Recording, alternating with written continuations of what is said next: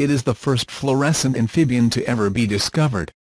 These results open up an exciting frog perspective of visual physiology and ecology and the role of fluorescence in terrestrial environments, where it has been classically considered irrelevant. This little frog never loses its load.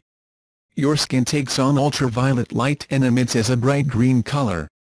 Light bulbs that emit only UV light are also called blacklights, partly because they sound cooler, but also because we cannot see it with the naked eye. This makes for a very cool effect when this frog is under a UV light that seems to glow on its own because all we see is the green color it emits. It is even more exciting in this case because the daylight of the polka-dot tree frog is rather bland. It is greenish-brown with spots and is exactly the type of animal that would walk right back in a rainforest. You probably walk by it at night too.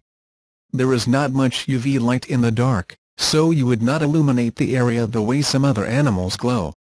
Phosphorescence and bioluminescence are the two main forms that can shine at night. Bioluminescence is how many ocean creatures light up, like the algae lit up beaches in Tasmania or the fireflies you see in your backyard. It works through a reaction between an enzyme and the pigment that produces enough energy to shine. It does not have to be charged by a source because the body is producing light itself,